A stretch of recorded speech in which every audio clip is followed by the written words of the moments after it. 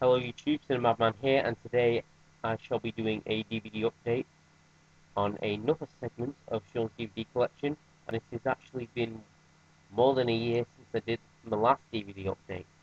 And I apologise for what I've done, mainly it's because life sort of got in the way, with some big changes, and I haven't been able to do a DVD update. So here's things that I got in September 2011, all the way up to Christmas 2011, and then on my 18th birthday, and etc. So I'm going to rush through these.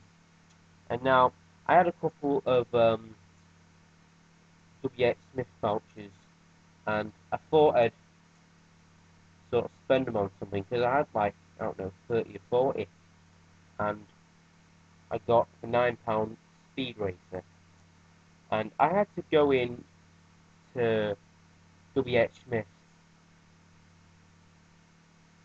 through the Manchester Arndale, because at the time Manchester was sort of recuperating after the London riots, and the entrance to W.H. Smith's was sort of, it got damaged and it was all boarded up.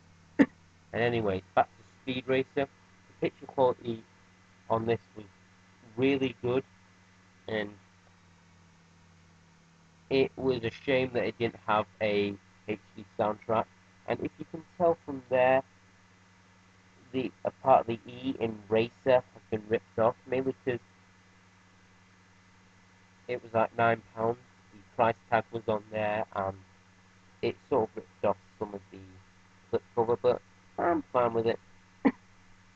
And if you can see there, maybe it's because the camera's too bright, but I coloured in the E with a worn out felt tip pen.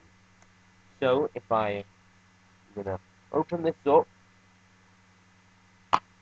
that's just the disc.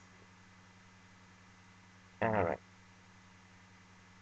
there's the disc, and that's just a pamphlet for the Blu-ray that's on the left hand side. So, and over the course of summer 2011, I've really been getting into this show, and it's Benidorm, season 1, and it's sort of about a group of holiday makers that all come from different parts of England, and they unite in this resort in Spain, this all-inclusive resort. You have a 35-year-old bloke that still lives with his mother, a family with a pregnant daughter, and a lazy, profane aunt. And you also have a gay couple and a posh couple. And this is actually a really good show.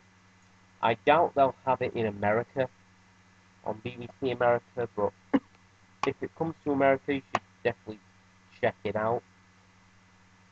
And the next one I have is Airplane, the Special Collector's Edition. And this has sort of a very good feature in which you can play the film and then something will pop up, and if you click on it, it'll go towards an interview, a making of, or a deleted scene. So I recommend getting this. It's a classic film.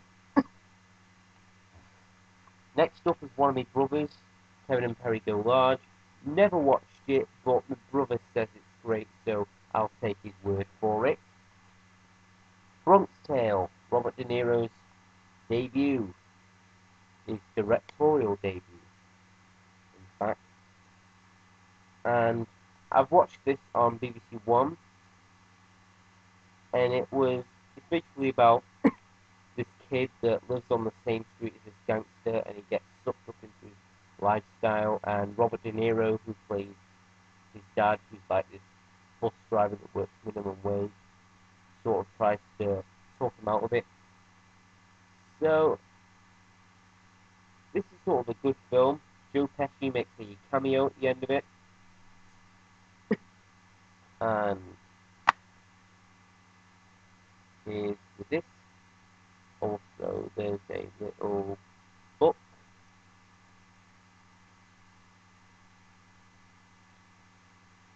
Yeah, so if you're a big fan of gangster films, check that out. Okay, the next I have is Pirates of the Caribbean 4 on Stranger Tides, and it's the Blu-ray 3D version with the lenticular slipcase.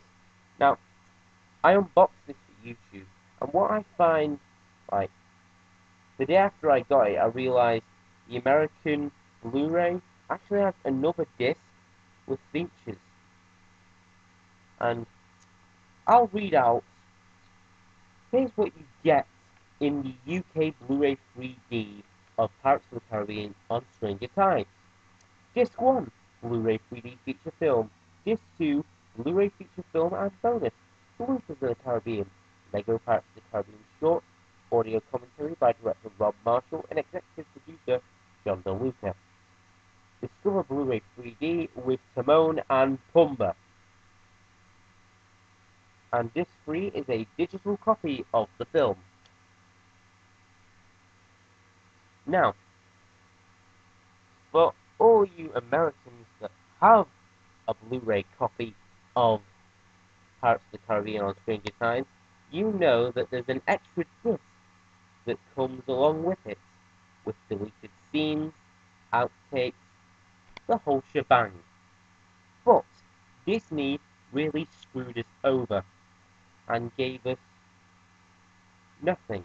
I paid $24.99 for this in HMV. So,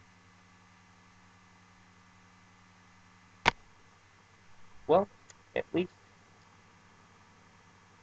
And I did enjoy the film, but please don't screw us next time with this one Disney, really. And anyways, I did get phone booth from Entertainment Exchange, but I can't find it because I have a load of DVDs and I sort of need to get through them. So all I have to say is good DVD, you can watch the commentary, watch the film, very great, it's been a bit longer, but overall very good. Now I'm going to bend down and just get the next batch of DVDs. So stick around for part 2.